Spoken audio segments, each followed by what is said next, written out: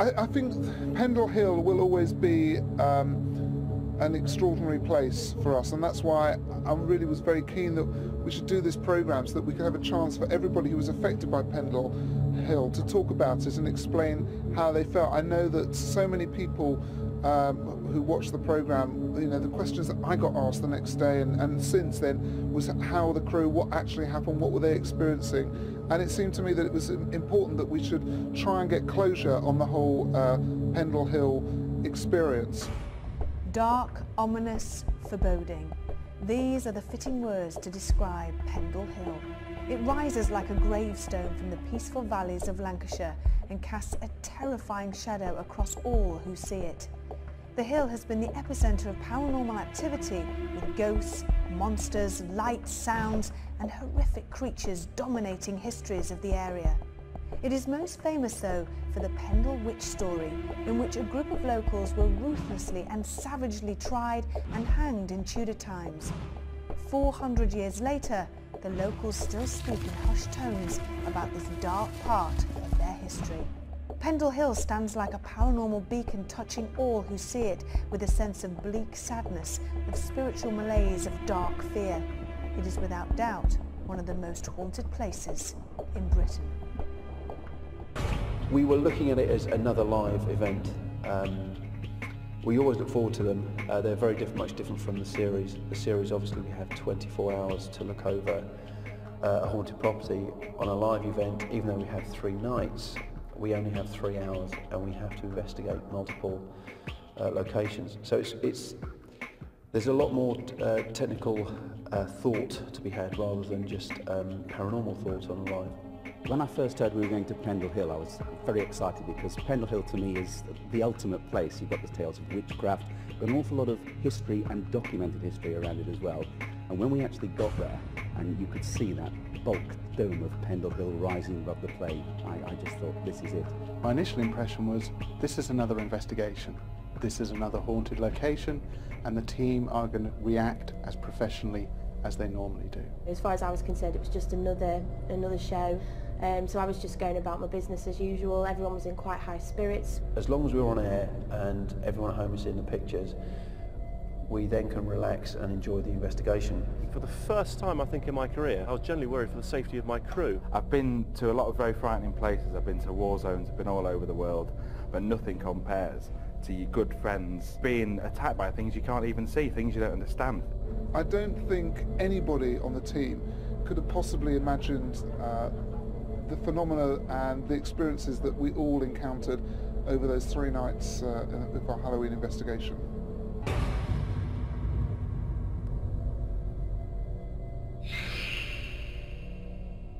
We'd also had a warning from David Wells as well, which made us a bit fearful. I've worked with the team a long time now, either on the series or in the lives, and these are people, you know, that I've come to trust, well, to enjoy working with. So I think for me, you know, their safety is paramount. The first time in the history of Most Haunted that I have ever felt that concern was when David Wells was sitting no more than 3 foot from me and doing some automatic handwriting. Last night, David Wells was involved in an automatic writing experiment. He came up with some, well, ominous results, which might well be relevant for our investigation tonight. So, you know, during the very first night, when Carl and myself were doing some automatic writing, there was some other stuff coming through, but at one point this completely fresh entity, for want of another word, came in. There was a very agitated soul, if I can use that word, that was taking over his hand and forcing him to write very, very hard into a piece of paper that he was actually tearing the paper as he was writing. And he really, really, really scored it. He really went bang up to one particular geographical point, and it felt to me like the hand of a compass. It was a point, and I think I actually drew an arrow on the end and dug right into the paper. Now, David doesn't know geographically where he is, where he's actually positioned, but the arrow that was drawn was directly pointed towards the hill, Pendle Hill, and as we found out later, directly towards Tyndale Farm. He's saying wait, wait. Can I hate to be melodramatic about this, but it's like he's saying wait until tomorrow. And to be honest, it really scared me because, because my friends were going to be there, they were going to be out there, and I wanted to know more, but he wouldn't give me any more. What does that mean, wait until tomorrow, David Wells? Well, I think he was referring to the fact that he's waiting for Yvette and Derek, whoever this being is. And does that make you nervous for Derek, Yvette and the rest of the team tonight? Certainly, yeah. It makes me nervous about what may happen. He was given us a warning for the second night something was actually going to happen to the crew members. We didn't know where, at that point, they were going to show themselves to us, but obviously we're out there to investigate paranormal activity, so we have to do it. We have to go there. It doesn't matter how frightened we are, it's something we have to do. So we asked everyone if they were happy to carry on, and they were. I know that Derek's very experienced to be able to handle it, but I don't think we're talking Teletubbies here. Okay. Does that make you nervous, Yvette? I just heard that. It doesn't make me feel very happy at all. Even the night before, I was getting psychic insights and feelings that were coming to me thick and fast. And, there was this like impending fear of what was awaiting the whole Most Haunted team. I've got this apprehension also. I didn't want to tell you this, as severe as what it is, but there's something of an energy that does not want us to go in or even talk about the conditions on this property. We've done lots and lots of investigations, and for David Wells to actually turn around to Carl and members of the crew and say, something's going to happen, it was quite concerning. The first thing I did when I saw everyone was to warn them. I know they would probably at some point see the footage. However, I wanted to tell them personally to take great care and to make sure that they thought about the protection. So I spoke to Carl, Yvette and Derek particularly about it, and all the crew, and sort of had a word with them about keeping safe.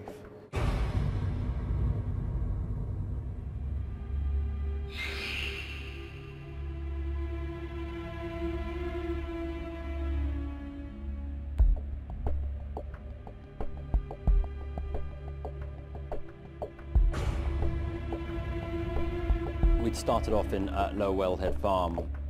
Well, we're just coming inside Lower Wellhead Farm.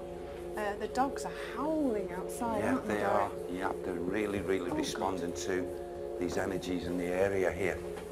And it's a little bit disconcerting in the feelings.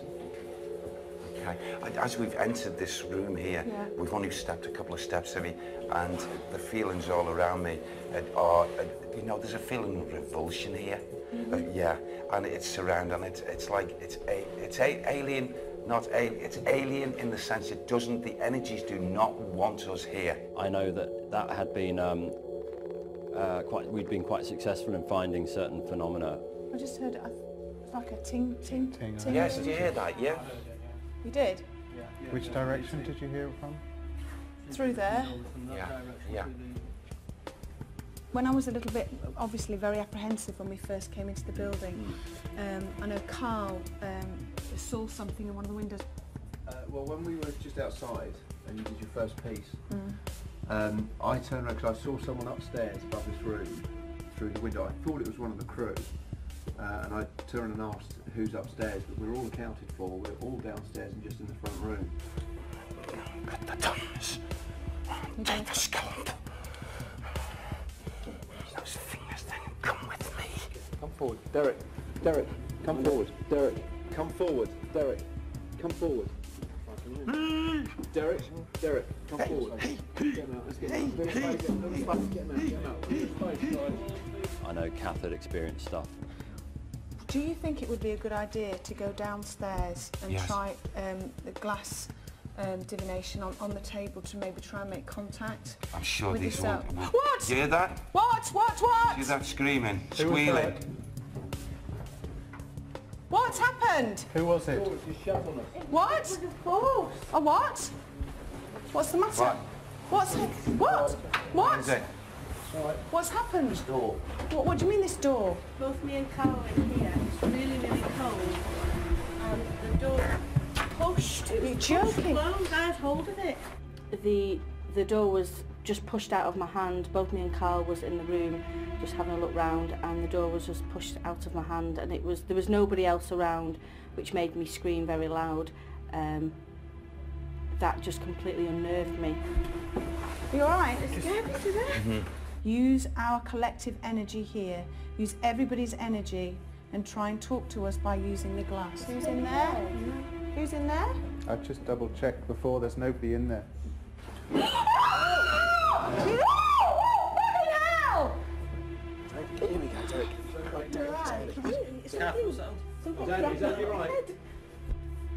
You alright? So for the rest of the night, I felt really, really, really scared about going to other locations.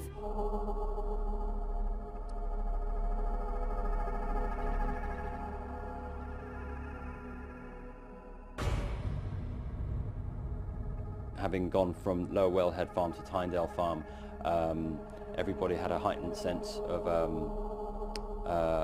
anxiety. Actually, on the way to Tyndale Farm, obviously it's very much in your face because you've got to get all the trucks down there, the crew have got to get down there, and basically you're in the middle of nowhere. It's pitch black. So basically we all turn up. As we all step out the vehicles, it's literally 3 to 4 inches in mud. Little did we know that when we trundled down the tiny dirt track to Tyndale Farm, what exactly was going to happen. It's a very spooky looking place. The door is barely attached. As we actually walk inside the building, my first reactions are, oh my, we're actually in a haunted house. Tyndale Farm is the derelict remains of a once proud Tudor dwelling. This side of the valley has a checkered paranormal history with frequent sightings of monks and women in grey. But it's the house itself which seems to be the focus of activity. It was bought by a local family, and they allege that the house is full of spirits and presences. Lights, screams and bangs seem to come from the buildings after dark, and most of the locals won't come anywhere near it. Could this be the site of the Pendle Witches' secret meeting place? The building itself looked the typical haunted house, and because it was so derelict and because we'd heard stories of the present owner hating the place, she hadn't actually been there for 20 years, made me feel a little bit anxious to begin with. It was just another derelict building that didn't look that good on camera, looked quite spooky, that we were just doing another Most Haunted live in. Having experienced a lot of paranormal activity at the first location, I felt really, really scared going to the farm. When we got there, we felt fine. I remember feeling fine about it because of course we had all the OB crew behind us, big trucks, lots of wiring, lots of people outside. But then of course when we went inside and there was just the crew and myself, we instantly felt nervous. Tyndale Farm was unusual in that it was totally derelict. It was a ruined building. I'd done one derelict building before, that was my first recorded show, but it was completely different. That was a big hall, and Tyndale Farm was your archetypal spooky haunted house. It was grimy, miserable outside. It looked like bad things happened there. I was concerned about the farm when I saw it on the inserts that we'd recorded prior to the investigation. So I knew that we were going to encounter something that appeared to be just on a different level to some of the other things that we've done on our Most Haunted Live. It is a derelict building, and obviously my main concern is the safety. There was a lot of areas we couldn't take the crew due to partial collapse, due to the floorboards missing and everything like that. Places that seem very haunted don't often live up to the expectations. Things happen, but not as much as you might expect. This location, on the other hand, I had very high hopes for. I think the whole crew had very high expectations about Tyndale Farm. The Halloween live was my first live for Most Haunted, so obviously I was quite nervous. I think I've done 5 recorded shows by then, but it's still quite new to me. I had a lot of anxiety about the live being done at Tyndale Farm. I was just really busy as usual, running around, setting up and ready to go, and thought nothing unusual would happen that night. Little did I know what would happen. I had no idea that it would be as overwhelming and quite as exciting as it was.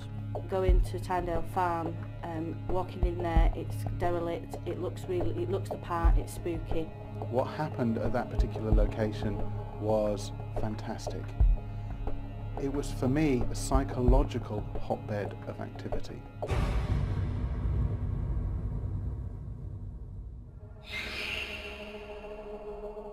The phenomena that was experienced by the team, I think, started at least 2 hours before. And by that I mean the experiences that they were having at Lower Wellhead Farm and the second farm location, which is derelict. Their experiences there, the anxiety, the fear, in addition to all of the information that Derek was coming up with and building up the suggestion level, meant that when we got to the last location, Tyndale Farm, everybody's anxiety level was increased. It was at an extreme level.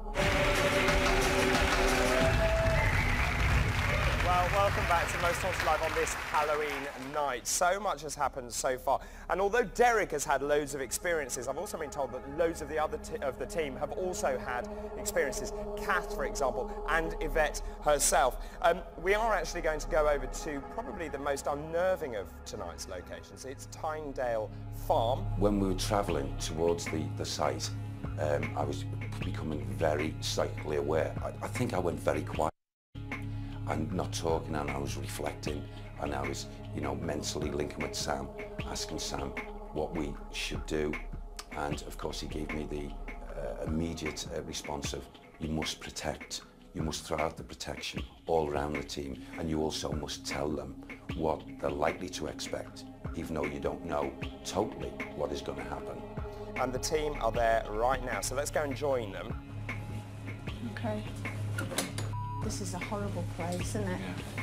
How are we all feeling inside? It's not, is it? You're right, Kieran, shutting the door. Yeah, I'll shut the door behind us. As soon as I walked into Tyndale Farm, the goosebumps on the whole of my body just went up. I don't know what it was. The atmosphere was electric, it was terrifying. This is horrible, horrible place. It hasn't got a good feel. No, it hasn't. When we first entered in, I was very aware that there were 5 of those witches of 9. And they give me a warning that the other 4 were coming over. I did say to the crew, to all the team, the other 4 are going to come at a later time, and we've got to be very, very careful, because, you know, we're not talking about dealing with 1 witch or 2, we're talking about 9. And no one really knows, I certainly didn't know, what they could really, really do. There's a very famous film called Blair Witch. This is it on a bigger scale. That's how I'm describing it to you. It's derelict, it's just nasty. It's a horrible place. The initial reaction, as soon as I walked round, straight away I thought something's going to happen in it, and it's going to be very, very serious. And straight away I tracked back to what David Wells was telling Carl and the rest of the crew. I actually realised at that point things were actually going to go down that night. I was sitting in the studio, which I find quite frustrating because of course I want to be out there. I understand why I have to be there, but it is frustrating. There wasn't anything appeared to me that was going to obviously fold out into the events that happened.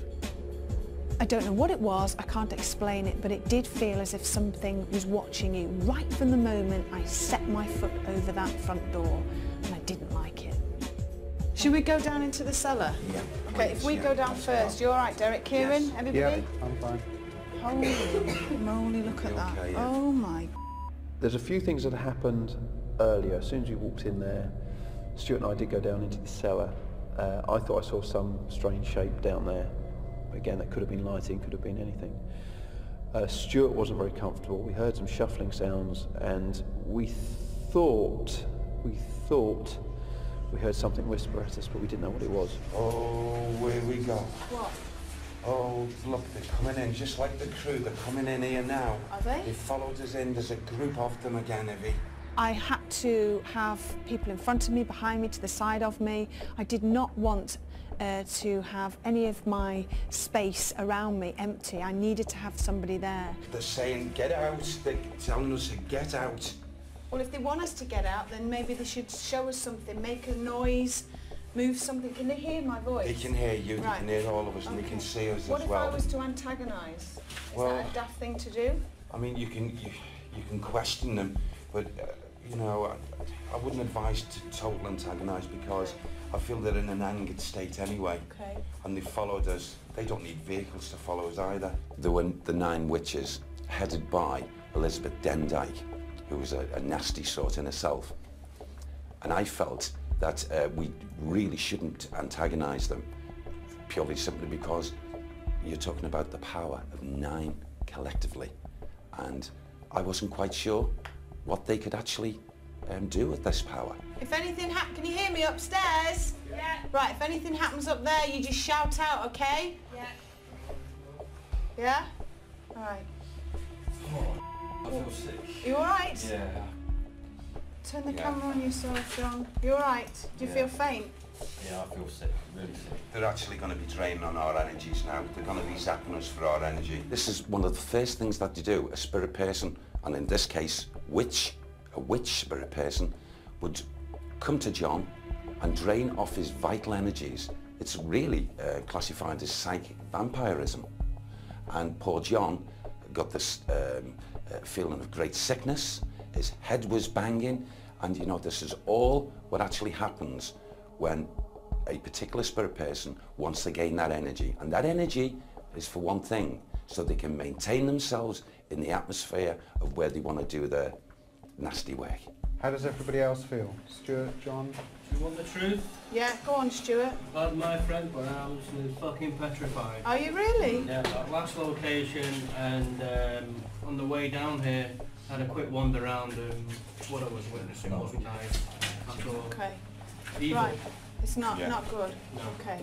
We're grouped here for ritual, sending out thoughts, and it's as if they wanted to. That seems to be like a spiritual act, but it's not a spiritual act, it's the opposite, Ivy. And it most certainly was a very strong negative energy when we entered. And what they were doing, the five witches, what they were doing, they were trying to summon up the negative energies of the other 4 to come from another location. And also, I felt deep down in the back of my thoughts that they were also trying to summon up something of a negative energy from the lower regions of the world of spirit.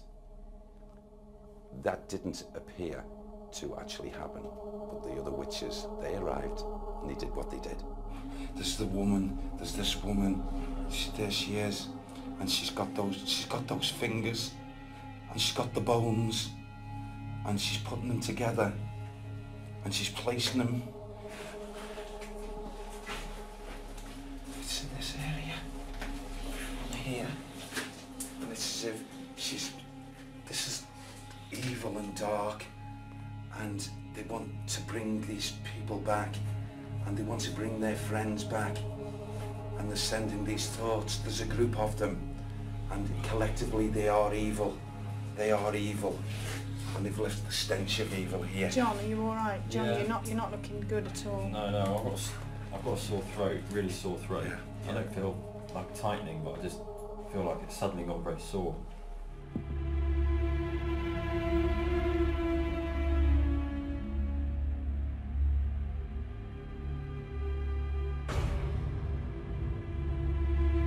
We started a séance and I felt quite comfortable, everything was okay. It was a very spooky place, but you know, felt quite comfortable.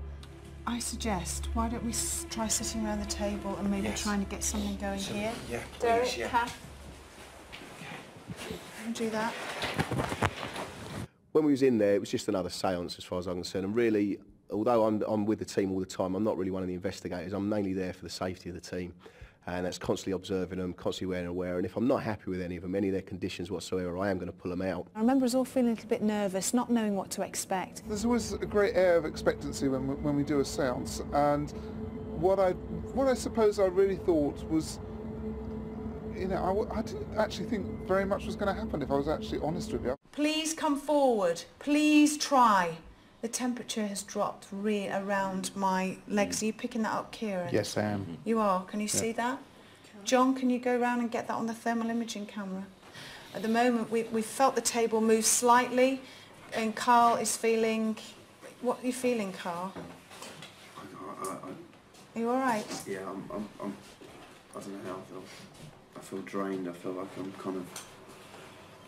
1 minute I'm here, and the next minute your voice is like just a distant echo. It's Are you really okay? weird. Yeah.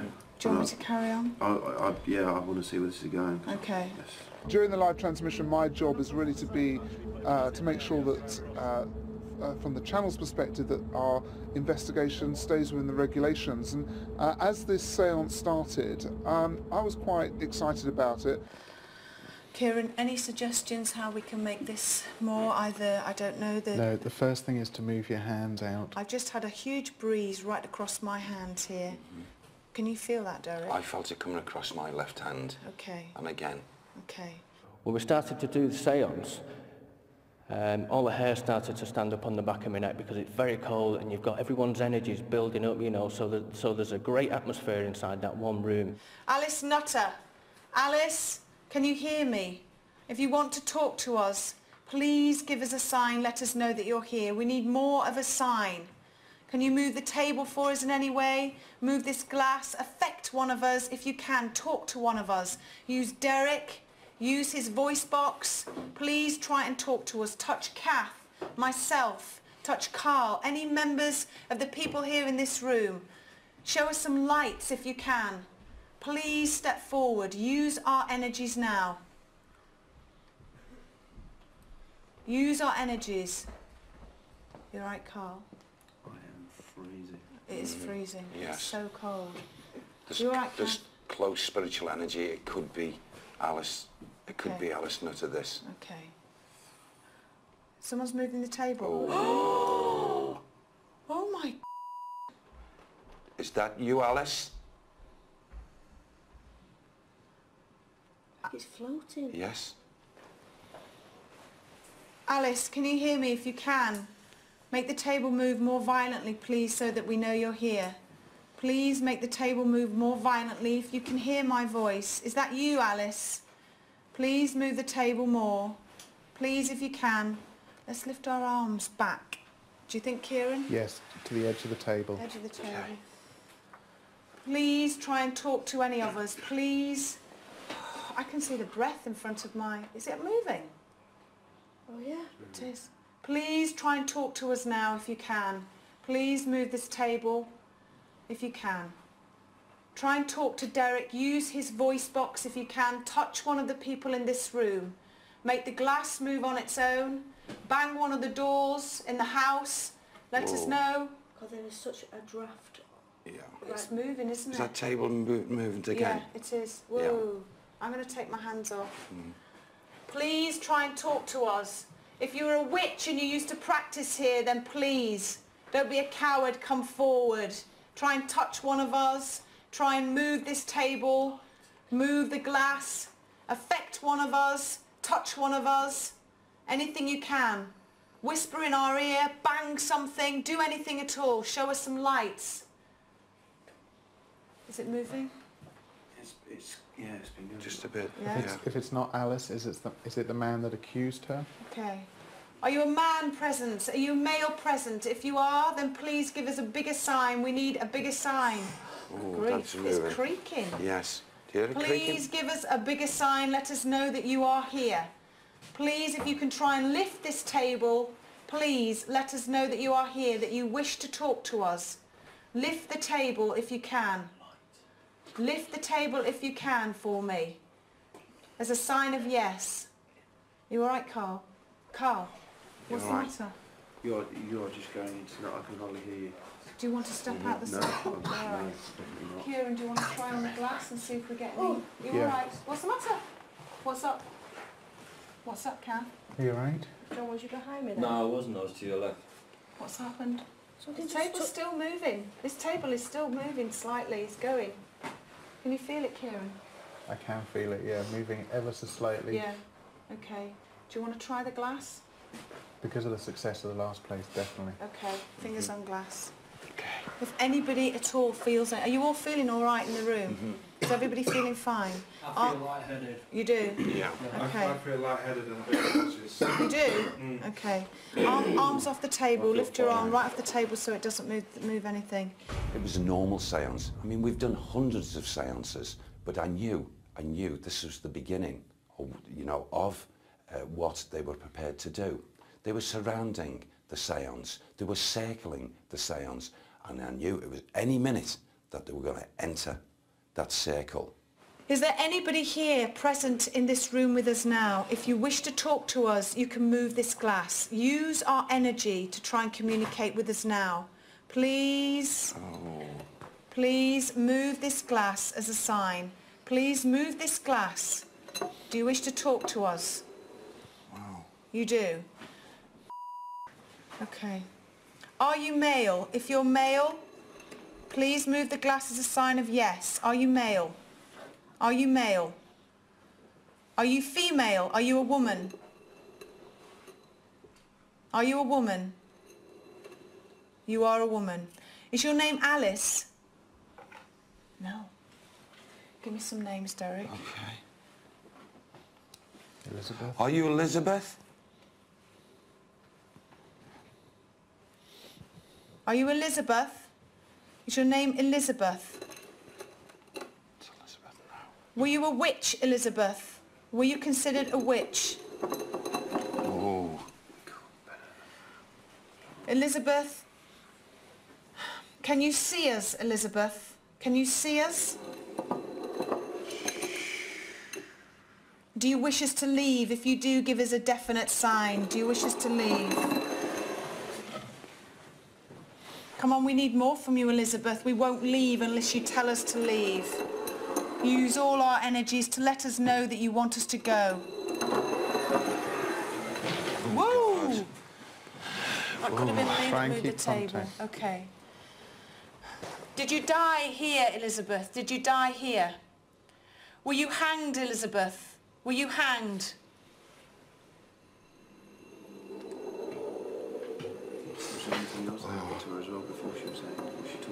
Were you tortured, Elizabeth?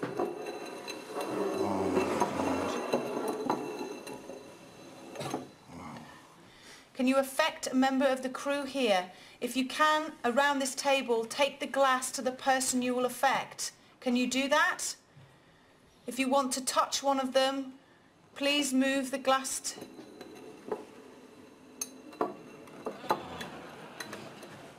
Okay, I'm waiting, Elizabeth. I'm waiting for you. Are you going to affect me? Push the glass towards me if you are. Okay, I'm waiting. I'm waiting, Elizabeth. May not be now.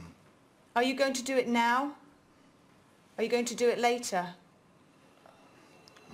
You're okay. What's up, Kath? What's the matter? Kath, what's the matter? I feel sick. You feel sick? Are you on your own, Elizabeth? Just me and Kath. Are you on your own? How many other people are with you? Are there many other spirits here?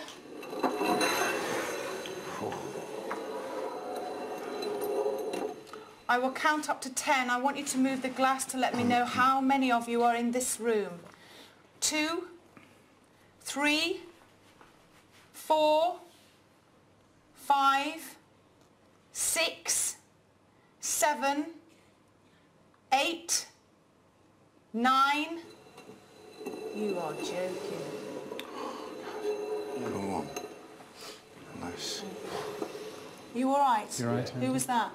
When it all started kicking off, you could have heard a pin drop in the studio. And I've never heard anything like that on any of the most haunted lives I've ever done. And at one stage, and it still sticks in my memory this, I looked around the audience and every member of that audience was sitting there, their jaw dropped wide open. The first thing, obviously, when Yvette and Derek were talking and they were on the table and the seance was going on, I did feel a breath beside me. What's up, Andy? Yeah. What's the matter? Like someone was breathing on my neck. You're kidding? No, I'm serious. Okay. Are you going to affect any other of the crew members here? Okay. Jeez. The table. What was that? The table's just snapped. My Okay. So It snapped. I pressed hard on the glass then because I didn't want it to go off. No, no. On the floor, but... Is it snapped? Yeah. Snaps off the bottom, yeah. My Put your fingers back on. Yeah. Hang on, we haven't got table. Put your fingers back on. Elizabeth, are you still here with us now? Oh my... Oh my word.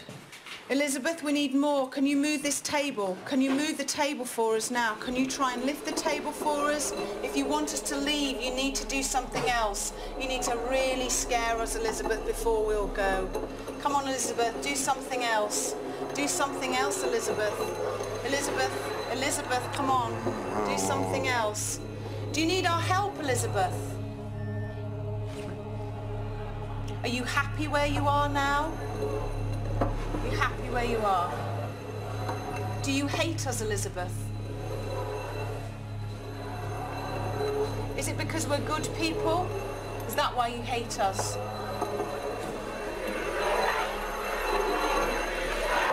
Jeez.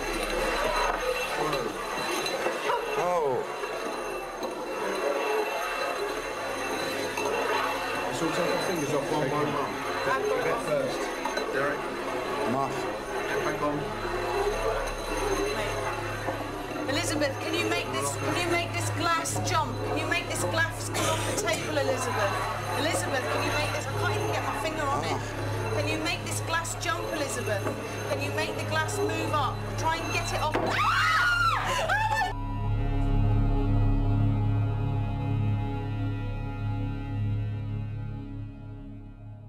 I feel sick.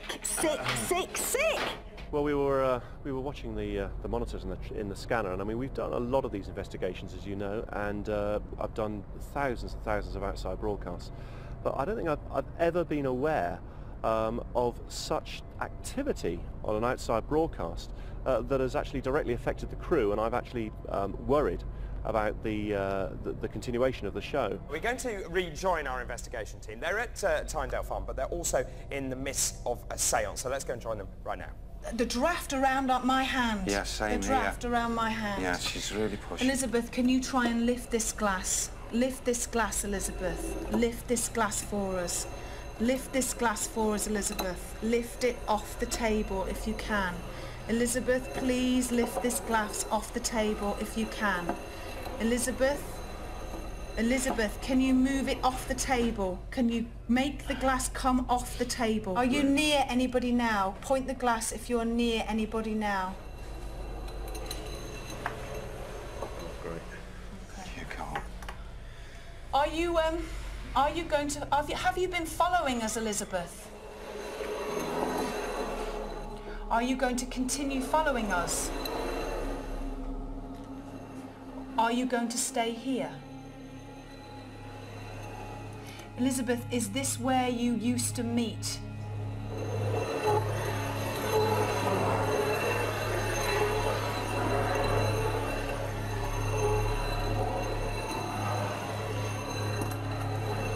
Did you torture people here, Elizabeth? Did you? Oh my! That's yes. really freaky. Oh, yeah. I'm so freaked out. Okay, come on, come on. You tortured people here, didn't you? Oh yeah, she did.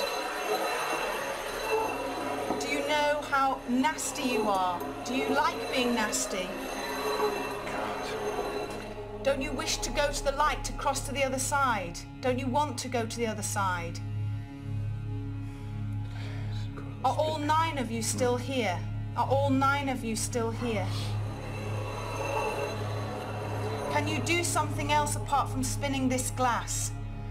Can you do something else apart from spinning this glass? There are 9 of you in this room and all you can do is spin a glass?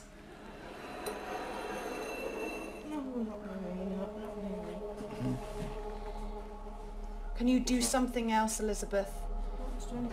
Elizabeth, can you do something else? The first sign I had something was kicking off was when John Gilbert felt something around his neck. Working on Most Haunted is unusual for me in that I've not just got my own job to do, doing the sound, I've also got to keep an eye on anything else that might happen, see if anything strange is happening to any other crew members, listening out for sounds outside the room, from other rooms. So there's a lot to be thinking about, and when something physical actually started happening to me, when I felt something around my neck, it's the first time I've ever experienced that. Is the table moving? You all right? What's the matter, John? What? John, what's up? All right. John? I can feel it tightening. Oh, John Gilbert, who is a huge, big guy. He's 6 foot, you know, and I'm sort of 5'3", and I was stood right next to him, and his he just suddenly started grabbing his throat and going, I can't breathe, and I thought, this guy is going to collapse on me here and I can't do anything about it. He couldn't catch his breath and he felt something was round his throat. He didn't just feel it, he was almost choking with it. I thought, oh, what's going on here? He couldn't breathe, and it was just unreal what was happening. You all right, John? Okay. Oh! He's got it again. Okay. You're right. Oh my God. You all right, You're John? right. I'm all right. You all right? I've seen and heard other paranormal things on shoots, but to actually feel something, to be affected so directly, I just didn't know what to do. He's not a drama queen. He's kind of a happy-go-lucky guy. He takes the investigations very seriously, but you can also have a joke with him as well. And I know that to see him like that, it was quite horrific. Okay. Right, John. Okay. Let's loosen that. It's loosened it, John, okay? All right. Someone's just put that around you, that's all, okay? She's just trying to dishevel, okay? You're going to be okay. Go on, you can breathe. You can breathe. I can, yeah. Okay? John, are you all right, darling? Yeah. I'm going out for a bit and I'll have it. You all right? Sure. My only concern is we've got to sort that out. We've got to get him out of there. So we made sure that first of all his airway wasn't being restricted by anything. It could have been a piece of clothing, it could have been where one of his camera leads is caught round or whatever else. That was what I first thought was happening. When I realised that it wasn't happening, that was when we had to think about getting him out. Now I've heard this before when we've done investigations on other properties, and John's was quite new to the crew at the time, but to actually hear his voice sort of gurgling as if he couldn't quite get his breath was really frightening. When we do the series, it's quite common to experience sort of cold spots, maybe feeling a little bit emotional, maybe seeing a shadow or seeing an orb or a light. Those are very common phenomena, but to feel like you're choking and for John to be so animated, I thought was very interesting, and that's what I think started the ball rolling. From a personal point of view, it was very moving, and it was very confusing what happened. The only thing that took my mind off it was when Stuart just collapsed. That, yeah, Derek was trying to move whatever was happening to me, and I looked round, and Stuart's on the floor. Something was actually wrapped round my neck. It was like a pair of hands or a rope, something like that. And straight away, I went down. Stuart just completely collapsed. Another really big guy, you know, and I started to feel a bit I started to feel like I'd lost control a little bit, because I couldn't, you know, I can't do anything in this situation where big blokes like this who are, you know, normally looking after me are falling over. And then it just snapped. That's it, got to get on with it. Stuart's on the floor, he needs help. We just got work to do, you got to get on with it. John! Oh! What's that? Okay, okay.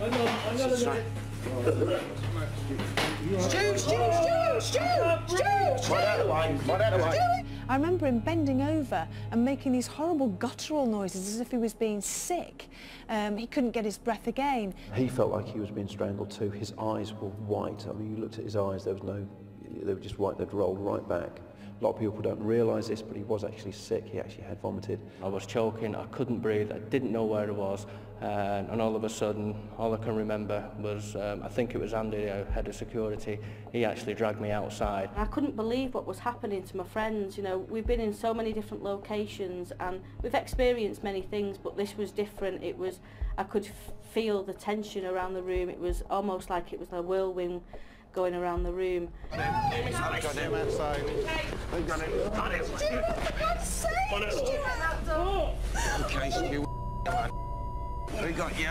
I actually got rid of Stu out of the building, made sure that we could get his airway open, and that was one of my main concerns. Once I was quite happy with that, there was no way I was going to let Stu back in. He was too distressed about it and whatever had happened, and I made sure that we had one guy who was on that doorway, and I did make it very clear that I wasn't happy for Stu to go back in, which the team were more than happy with. As far as I'm concerned, I could have died as soon as I walked back in there. Watch his legs, watch his legs. Stuart's just been okay, we got him. The fear of watching my friend, my colleague, is also my cousin, being picked up and taken out of that room. I remember being hysterical, almost screaming and panicking and calling out for a medic, anything, even though poor Andy Lynch, that's what he does, he's a medic. And seeing Stuart on the ground, not being able to breathe, was so frightening, and confusion. I was thinking, what is going on? Yeah. Stuart! His head. Right, get rid of these cables. Just someone medical, anything. Don't worry. Chill. We went out to make sure he was okay, because at one point he'd actually stopped breathing, but he was fine. Just like with John. Okay. Stuart. Tell him, Steve, he's trying to take that off. Hang on. Right, so let's put around the back. Yeah, okay. Thank you. Sorry about that. Okay. Oh, Stuart. He's okay. He's going to be okay. Stuart, he's going to be all right. He's going to be all right, yeah. John felt a tightening round his throat, and then the next thing that Stuart is retching like, and then he just went over. At that point, I didn't know what the hell was going on then. Apparently, Derek was there, and I think he was unwrapping a noose out. Apparently, that was round my neck. No, I was trying to reassure Stuart and tell him, look, it's not a real rope. It's just the thought of what they're sending out. But it feels as if it is to you. Now, come on. You come out of this, they can't harm you any more than what they've done. So it actually took me a while to actually come through that lot, because the rest of the guys went back inside. Are you all right, Stuart? Yeah, some water. You all right? Water? Yeah. Anybody got some water for Stuart? You're all right. Relax, bud. Come on. That's all they're doing. They're putting like a rope round. They said, didn't okay, they? That's what they were going to do. Stuart, you all yeah, right? I know, Stu, I know. You all right, okay. Stuart? That's all they can do is place you it went around over, you. Stuart. Did you feel anything else on your body? No, it's just a strangulation all around me. Yes. Yeah, I need some water. Yeah. Oh my God. Come on, big guy. Boy, hang on. Okay. Come down here. Come down here a second. I'm okay. I'm okay. Right. Yeah? Yeah. One of the other security guards actually helped me stand up, and I said, I'm okay now, you can let go. And straight away I'd fell back down again, but the rest of the crew members didn't see that because they'd gone back inside finishing off the investigation. It frightened me. It frightened me really, really badly. I went outside to check the Stuart was okay, and then it was quickly get back in. We went back into the room. And then it was Kath. She said that she felt odd. She felt like she was being affected by something. Now, I consider Kath Howe not only as my makeup lady but also as a friend. We spend a lot of time together, and I know that she isn't, you know, she's not a good actress. She doesn't make things up. So to see a good friend of yours faint, collapse, her legs went completely, I couldn't believe it. I thought, no, not Kath. This can't be happening to Kath. It's all right. Okay. You're all right, Kath. So sit down. All right, 30 seconds. My legs have gone. I don't know if that was anything to do with paranormal or the fact that I just witnessed my friends collapsing, you know, taken out of the room. That I think that I was scared, and that I just lost it. Now, Kath is very sensitive, and it really worried me with her. She seemed to be in a right old panic. I'll never forget the sight of seeing little Kath being bundled up and just sort of taken out really quickly. Come on. Okay. Despite the trauma of the what was going on, despite the fact that it was very dramatic, I must admit it was quite amusing to see her legs kicking as Andy picked her up and hoiked her away. I wasn't going to take any chances with Kath, so it was just a case of grabbing Kath, taking her outside. Again, she was very distressed at that point, and so was Stu still at that time. So again, I made the decision, and I did tell Carl there was no way I was going to allow them back in. What we were doing, going around with the glass, and I was asking specific questions where it was, are you going to affect any of the crew here tonight? And he went, yes. And are you going to affect all of us? And he went, yeah. It's just, you see your friends, you know, Stuart and Kath affected and John. And that's what's happening. It seems to be picking one of us each off at a time. Yeah. So it's almost like, are they frightening us? What are they doing? That's trying to dishevel us. As you've said, pick one at a time and to, you know, break the group up. Well, they're not going to break it up. No. Right, come on. Right. They've only got so much they can do, Evie. Okay. And they You all right, know it Carl? as well. You all right, Carl? You're freezing. Yeah. You all right? I know I got extremely cold or very shaky. I wasn't really cold, but I was very shaky. And then I got sort of like cold inside. Yeah, you are. You're Right. freezing. Okay. Do you want to try Doesn't again? affect. Come on. Come Okay. on. Come on. Are you happy with your effect now? Whoa. Okay. Okay. Are you laughing at us? Who you are going to affect now? If I tell you what, all stand around this table. All stand around this table. Come close, John. All right, Carl. Everybody stand around this You all table. right? Who are you going to affect now? Point the glass at who you are going to affect now. Who are you going to affect now? Point the glass at who you're going to affect now. We're out there to investigate, and what was happening to me, I wanted to investigate further. Whatever it was, I wanted it to fully manifest. If I was going to be taken over, if I had been, at least I could have said, regardless of what skeptic may have said that I was acting, at least I could have said, for me, yes, I was taken over. But unfortunately that didn't happen. Are you all right, Carl? Careful. Carl? Yeah. I'm fine, I'm fine, I'm fine, I'm fine, I'm fine. Oh, jump. Oh, Carl, you're freezing. No, I'm Yeah. fine, I'm fine. Let's do All it. right. Let's do it. Okay. More than that. Okay. Okay. Try and lift this table off my... Try and lift... That was snatched out of my hand. Yeah. Try and lift this table off the floor. Try and get us all out.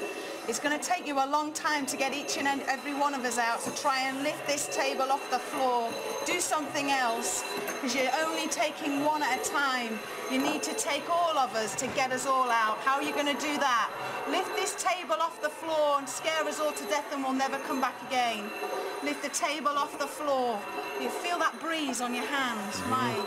Right across that. Come on, Liv. You all right? You all right, It's all Derek? right. Yes, you all I'm right? okay. I can feel it all around us. Everybody else feel okay? Let us know if you don't. Please come forward. That's You it. cannot harm us. You cannot harm us. Lift the table off the floor. Lift the table off the floor. Lift the table off the floor if you can. Carl, I'm very worried about you. I'm fine. No, you're not. You're not. You're not, Carl. You're not. I'm fine. I'll let you know when I'm not. Okay.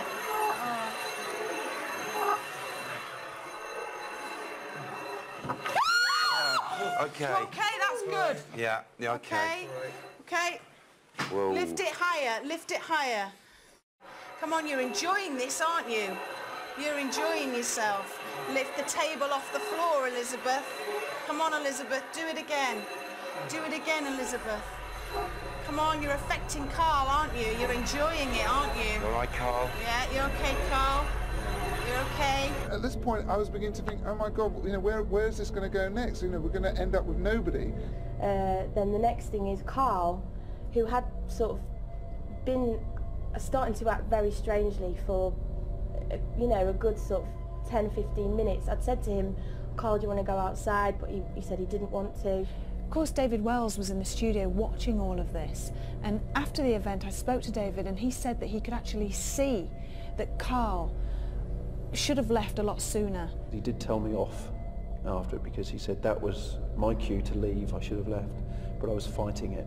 Things were happening to Carl and he could have easily been affected in a much worse way.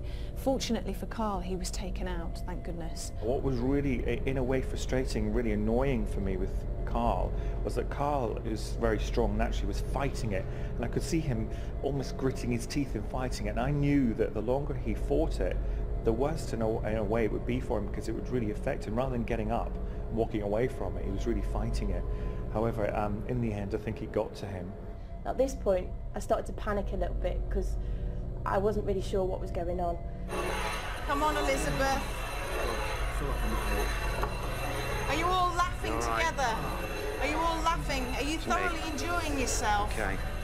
You can't do any more, Carl. Carl, you're shaking. Carl, I don't know. Kieran, what other questions should I ask now?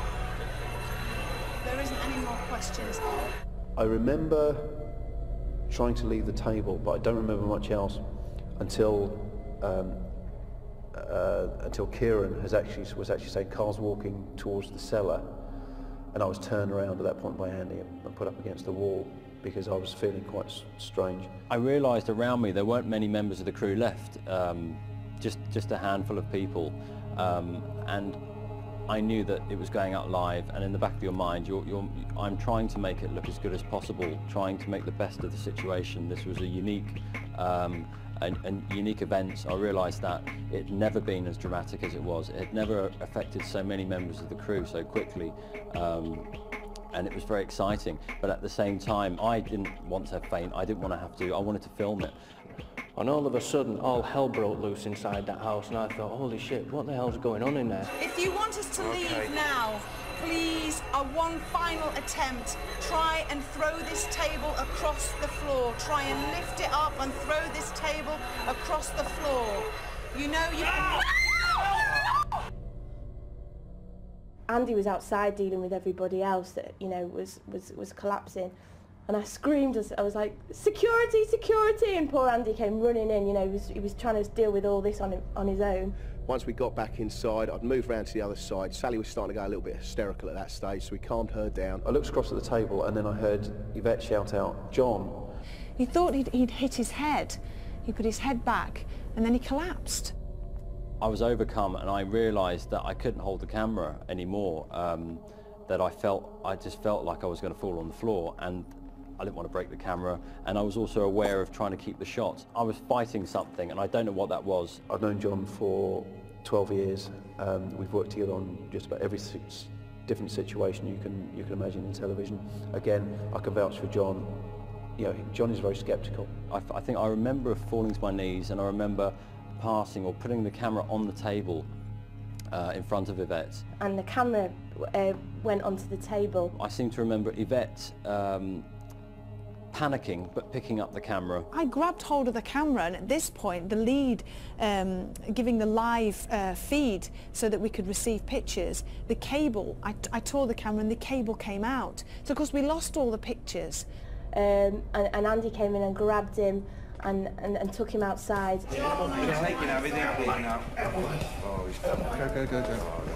I wasn't really bothered about the camera angle or anything about TV then. It was just a case of getting John outside. Well, we've lost Yvette, Derek and the rest of the team. When the camera operator John collapsed and we lost the pictures, at that point, for the first time I think in my career, I was genuinely worried that we were going to lose the show, but worse than that, I was generally worried for the safety of my crew. Sally, the floor manager, announced from the dark, because we had no pictures, that she'd lost all the crew. And at that point, I got on the phone and dialed up my foreman on site just to check that things were still happening. I've only ever experienced that once before, in a séance once before, on a celebrity special with Vic Reeves.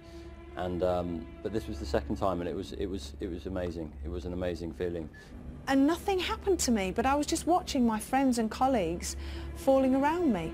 John completely, I think, passed out. And at that point, when I saw John being carried out by the security guy, Andy, it was just, for me, I was just jumping up and down the seat. I just had to get out, and of course I can't, because I have other things to do there. And it would have been nice if David Wells was there, because he could have perhaps offered protection or offered some kind of backup. It was all very, very scary. Everybody was fine, but it was just what was happening around me. Just, I couldn't believe it. It was just unreal. It just didn't seem, you know, what was going on.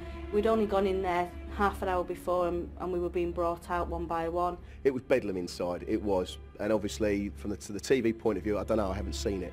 All I was concerned with was the investigation team. But it was really, really worrying for me because they're my friends, and doubly worrying because I kind of felt and knew exactly what they were dealing with. I'm trained to deal with these things. I can do what needs to be done, but these guys aren't. As soon as that happened, it felt like something hit me, and I mean something with a very strong punch hit me, because I was KO'd completely. Next thing I remember was being outside with the security guys,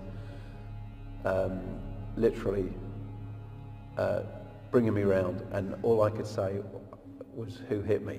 All I could see while the pictures were off was my friends and colleagues just being taken out, dropping like flies. And myself and Yvette, who neither of us are very technically minded, trying to get pictures back for the gallery, you know, trying all these leads and cables and trying to fit them together, and eventually we did, and we got pictures back, and then slowly the crew started to come back in the room as they started to feel better. I had to go back in, because whatever it was, I had to see. I had to find out what it was. if it was paranormal, I needed to be right in my own mind. But most of us went back in and we carried on. We got communications back, and we just realised that there was a scene of carnage up at the cottage. They've come back. We have now got regained a signal. John, explain. John, what's... Somebody just tapped me on the back of the head. On the back of the head. Yeah. You're right. You okay? Yeah, I'm not. Come on. Yeah, we stop it now. You're all right. Okay. Good. Sorry. No, come on. What's happened? Who's did that? You all right, Sally? Okay. Carl, are you okay? Yeah? Come out for a minute then. What would happen if we stood around and didn't have our fingers on... I think that the glass thing is giving the energy around, isn't it? Do you want us to keep our fingers on this glass? Yeah, you freeze. The glass? You've been drawn. The glass is moving on its own with my finger on it. I know the other guys were inside and they were carrying on with the séance, and there was so much activity happening there. I could hear the voices and what was going on. It was my scariest place that I've ever been to. Come on, I'm inviting you. You despicable souls. You dirty souls. You dirty souls. Pick it up, where is it? Got it. You alright, Derek? Derek, get it off, get it off, Derek, get it off. Come forward, Derek. Derek, come forward. Derek, come forward, it's Ivy. Don't let them get you. Derek, listen to me. Listen to me. All right, Ivy, I'm here. Yeah, Okay. Don't let them get into you. You're strong, okay? Yeah. Have some water, sweetheart. Are you alright? Come on, give some Carl, you water, don't even know Colin. where you are, do He you? doesn't know. Zapped him. You don't know where you are. I need to stand up from it, seriously. Stand up, darling. Yeah. After everybody had fainted, we all decided that we had to go back in there. We had to find out if it was true. Were there really dark entities trying to hurt us? Good. Oh my... It's just the most amazing things have been happening here. Carl has dropped. John is back on camera, but just explain, John, if you can, what happened to you. I don't know what happened to me. I just felt... I felt sick, I felt ill, and then I just felt like I was fainting. I just had to put the camera down, and I just remember being dragged out, that was all. All right. No, I don't know. better now. I don't know if the studio happened to have seen these pictures of John collapsing and then Carl collapsed. Kath was also taken out. She collapsed. We've apparently seen them. So Carl is fine, Kath is fine, John is back up, Stuart is fine, everybody's fine. Derek, are these spirits trying to harm us, or are they just trying to frighten us? They're doing their best to frighten us, to alarm us, to dishevel us. They can't do it anymore. I know what they've done is seriously enough, but they've been taking time out, Ivy, and they're laughing. They think it's hilarious because they're answering your questions. Kieran, what do you think? What do you think? Each one out. I witnessed all of this, and it has been an absolute frenzy here. It's really difficult to keep track of everything that's going on, but the crew are dropping like flies. They're just going... People are having such amazing experiences. EMF, normal. Air pressure, normal. The only thing is, if there are any comments about infrasound, that's a possibility, but there's just so many people having just bizarre experiences. And how do you feel yourself? I feel fine. I'm just trying to keep level-headed, because Okay. that's my role. It's moving already. Can you feel it? Yeah. Andy, can you feel that? Andy, can you feel it going? Yeah. Now what we've done is, are we on air? Are we on air? Are we on air? I don't know if we're on air. We are on air. Okay. Okay, what we've done is Andy, who's security, who's been helping everybody, we just thought, because everybody's dropping like flies, is that Andy's just stepped in just to experience what we're experiencing. Can you feel it, Andy? Yeah, you can feel it moving. Yeah, okay. No pressure on glass. Okay. You feel it moving. All right. Elizabeth, are you still here with us now? What do you think to the new member sitting around the table? Are you going to harm him? Can you see him? If you can, point to him. Point to the new member sitting around the table. Oh my... Okay. Can you try and harm Andy? Try and frighten him?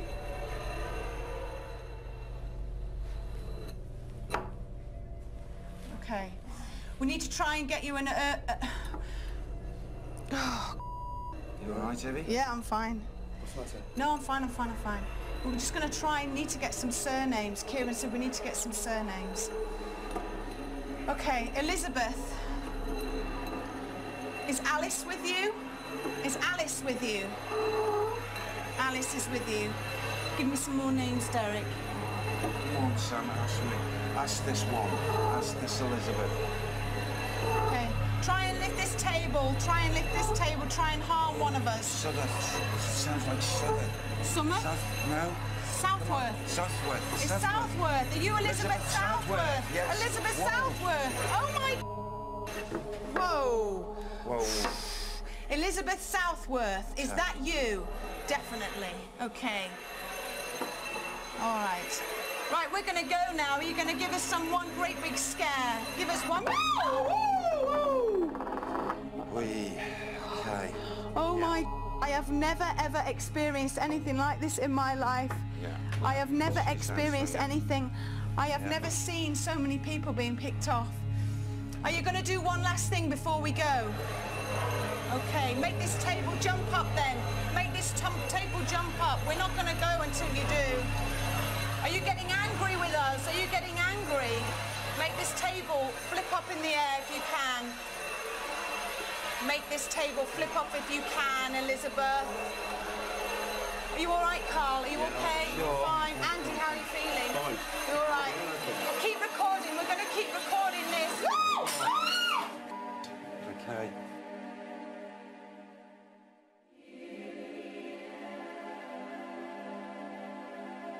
And that's when the programme ended, but we carried on recording. We had to find out what was causing this. And Yvette, being extremely brave and being a tad annoyed, whatever it was that was in that room, doing that to all of us, went in and started screaming, "Come on, you bitch. Show us something else." Stand with the table. Put your fingers on the table. Right, you bitch. Come on. Come on. Just moving your chair now. Can you hear me? If you can hear me, we've not gone yet. Come on, move this table now. Can you move the table?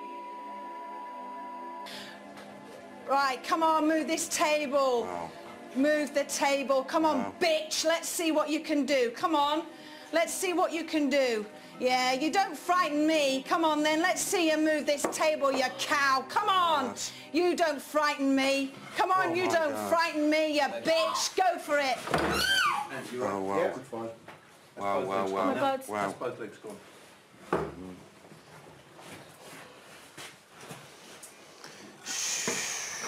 That's been wrenched out. Look at that. Yeah. Look at that. Yeah. That's been wrenched out. That's it as well. Oh my gosh. Oh my... Well, she's done it. Well, well done, Elizabeth. You've done it. And we're going to leave you now. Derek, can you close this down? Yes. Can you do what you can, I can, to do what you can? Do it now for me, We are please. now leaving your area. We will not allow you to leave this area with us. We will leave you in your area. You stay here. Through the power of light, you stay within your darkness. We will not allow you. Please bring the light around this property and keep in this evil, this force that's in the fabric. We demand you stay here. You cannot follow us, either individually or collectively. Hear my voice. You group of nothingness. You evil, stay within the fabric. This is our command. We are stronger than you. That should be sufficient now, Evie. They can't leave with us. Are you all right? Okay. Yeah, fine. I'm fine. You okay? Okay. Yeah, just shaky, that's all. I'm fine. Carl, I'm you shaky. all right? Andy? I'm fine. Does that just come as well? Bye-bye, audience. Bye-bye. Let's get out of here, guys. Yeah, come on. Let's get out of Yeah, here. yeah. Come on, come on.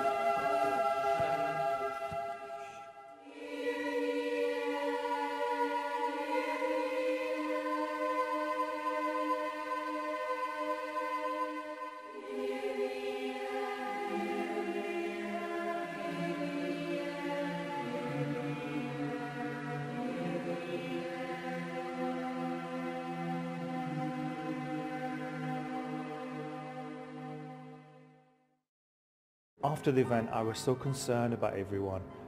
What I did was I got them individually and all together. Now, individually I had a word with them, make sure they're okay, spiritually, physically, etc., etc. But then as a group, we've sat down, we've meditated, and I've tried to introduce these guys to, first of all, their spiritual guides, and probably for this kind of work, more importantly, the doorkeepers.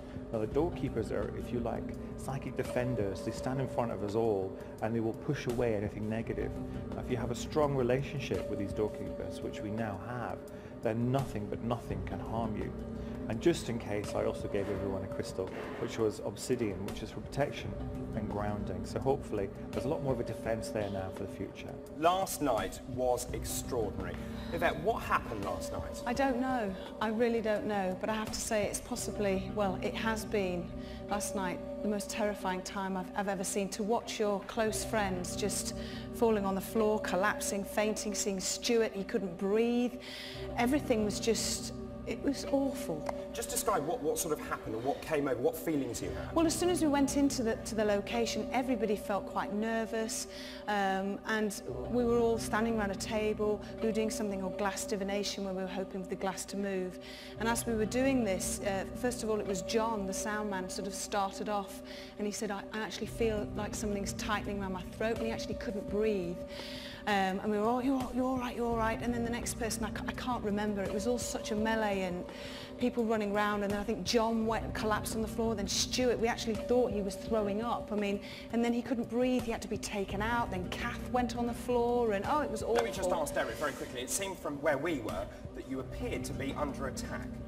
We were under attack, we were spiritually tested, and you know, we had eventually 9 spirit people, 9 women that were determined to follow us to each location and build this negativity that they brought with them to attack us. Do you know, it's one thing actually, I think, for us sitting here watching you, it must have been quite something else to have been there. But what I want to do now is actually to show you some of the highlights of last night, just so you can relive it, really. Have a look at this.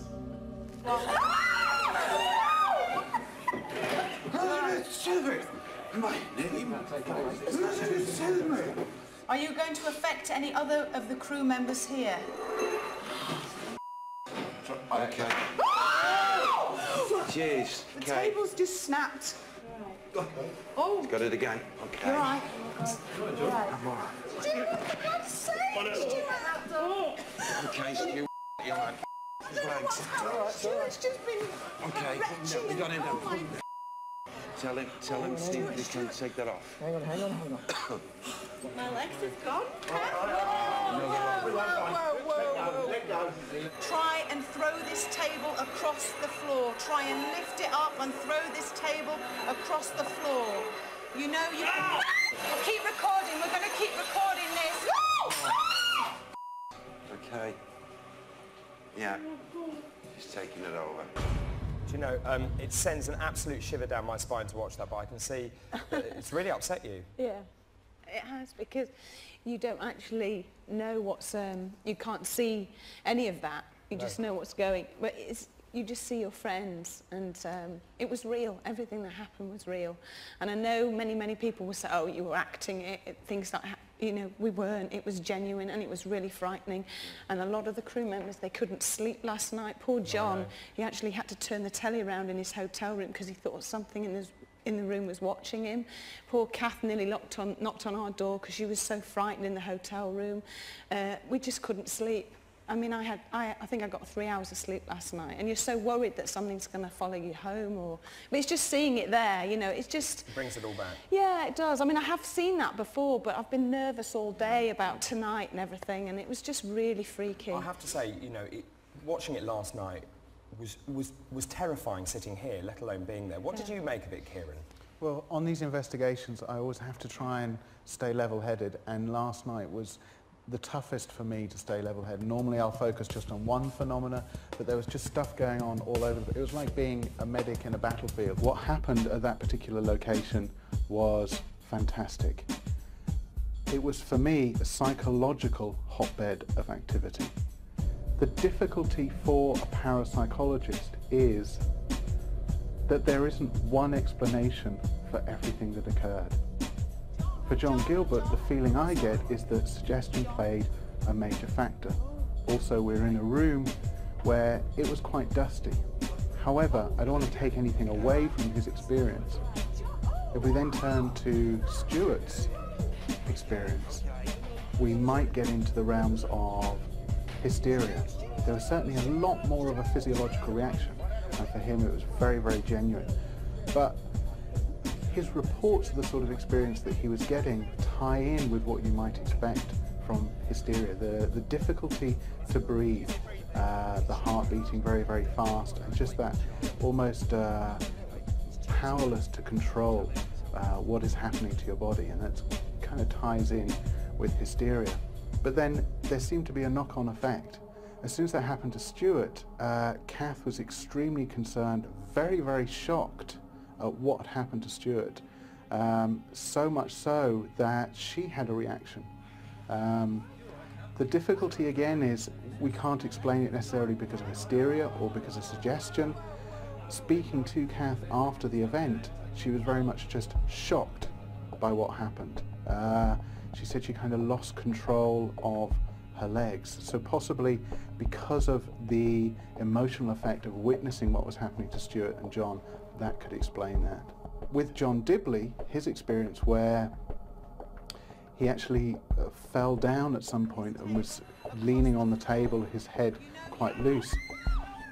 Chatting to him afterwards about his experience, again, the dynamics of it and the way he explained his experience was very different to John Gilbert's, to Stuart's and to Kath's. But what we might be looking at here is some sort of altered state, almost hypnotic state, if you will. You're looking at a situation where we've got a lot of suggestion, we've got the possibility that there are spirits in the room. John is trying to focus on the phenomena that's going on all the time. Colleagues, friends essentially, are dropping around him like flies, and it's almost with that and also the instructions that are giving around the table, he may have gone into some sort of altered state, or a simpler explanation might be that he fainted. It's as simple as that. Carl had an extreme experience as well when he was sitting at the table. Again, it's very, very difficult to tie it into the other experiences that people were having. Dynamically, it was very, very different. From a phenomenological point of view, Carl, again, he might have been in some sort of altered state. He reported many times that he didn't really know what was going on. At some point, I think he even commented on his hearing and just a general sense that he almost as though he wasn't really there. He also reported the sensation of extreme drop in temperature. I think he was shaking at some point, that he was feeling so cold. Carl's experience is quite unique because there are two different aspects. The loss of sense of awareness is one particular experience. The shaking because of feeling cold is another. With the drop in temperature, you have to remember we were in a room with the window open, but Carl had become very comfortable with the ambient temperature. Although there were repeated suggestions when people were standing around and sitting at the table that the temperature was dropping, and that may have exacerbated any drop in temperature he had. The point I'm trying to make is that speaking to everybody after their experience and even weeks afterwards, we're looking at lots of different possible psychological causes for what happened. And for me, that made it an absolutely fantastic experience. And everybody, as far as I'm concerned, was having a truly genuine experience. Whether you say it's suggestion, hysteria, whatever. They weren't playing a role, they were having genuine experiences. In my opinion, I was very lucky to be part of the experience that everybody had. It was truly unique in terms of any of the investigations that the Most Haunted team has been involved with. Do I think it's paranormal? No. In my opinion, I think what we were looking at, again, was a psychological hotbed of activity, but still equally fascinating. What is great about the experiences that people reported at Tyndale Farm is their post hoc interpretation of the experience is not one of a paranormal nature. They regard it as a phenomena. They don't understand what happened, but they're not attributing a paranormal source to it. And that, I think, is good. It shows a level of professionalism that should exist in haunting investigations.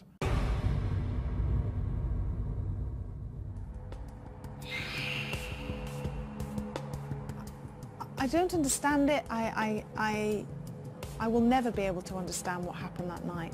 And in all the years that I've been in television, I have never ever seen a sight or heard sounds like that night. I've been to a lot of very frightening places. I've been to war zones, I've been all over the world, had people shooting at me, I've seen bombs going off, I've seen people being killed. But nothing compares to your good friends and colleagues being attacked by things you can't even see, things you don't understand, things that until half an hour ago I didn't even believe in. It was the most scariest, and I don't know if any other floor manager has ever been in that position where she literally has no crew left. I think if I'd have been in that situation, you know, I would have been at that farmhouse and away from the whole location, and I would have been the biggest scaredy cat. But I think the whole team were incredibly brave. I have to admit, I don't know what happened in that room. I'm not saying it's paranormal. Something strange happened in there. It's very difficult for me to make sense of the situation. I don't know what it was, but I know it overcame each and every one of us in that room. One thing I don't understand is why nothing happened to me. The more it happens, the more you want to see it happen, the more you just think, yeah, this is what we're here for. You know, this is what Most Haunted is all about. If we're not getting this, we're not doing our jobs properly. I've worked with them for a lot of years. I trust them completely, and although I'm no expert, I can't say that it was paranormal, but there was definitely something in there. There was something happening. Some people say it was mass hysteria. I don't think it was that. It was something. As I said, I used to be very sceptical. Now I'm a bit more open-minded because I can't explain what it was. I have to say that in my career I've never experienced a night like that. Anyone who says the crew were faking it, in my opinion, would be wrong. I mean, I spoke to several members of the crew afterwards, and I mean, I was as excited as anybody to know, you know, was it really happening? Was it happening? Something's out there because something did that to us. But we just don't know what it is. I was so scared. I got in bed and I felt the bed shaking, and I thought, oh my God, my bed's possessed, and it wasn't, it was me. I was shaking. I was still shaking from what had happened to me. It sort of reaffirmed, you know, the fact that there are unexplained things. You know, it was completely unexplained. I still don't know what it was that affected me. It did make quite a lasting effect on us, and I think even now, I mean, John Gilbert's to my left at this present moment, and he even said he doesn't really like listening to it because it sort of brings it back, and it does, but maybe that's good therapy. When I started work on Most Haunted, I was pretty sceptical about things. I'd never seen a ghost, never really had any paranormal experiences.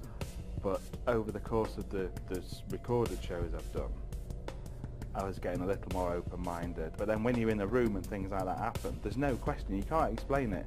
It wasn't mass hysteria. I felt something around my neck. That's not hysteria, that was a physical thing that happened. And it really is making me change my mind. And I'm looking forward to seeing a full apparition or something like that, you know. It's got to happen sooner or later.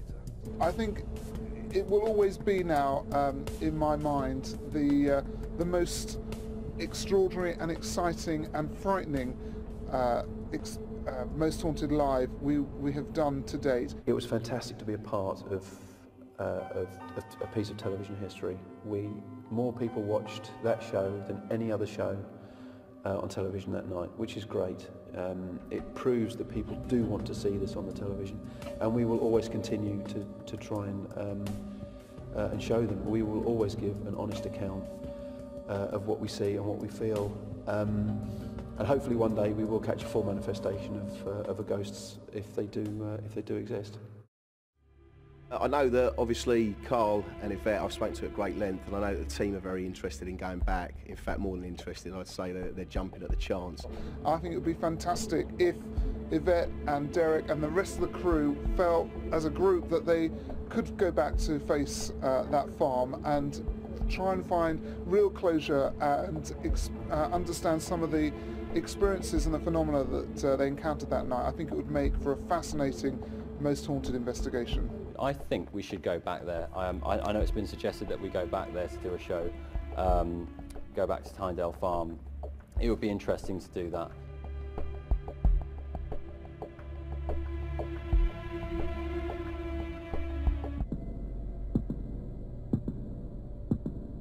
Well, after watching that, most people would think I was crazy to come back here again. Well, I've not come on my own, I've brought the whole crew to re-investigate Pendle Farm.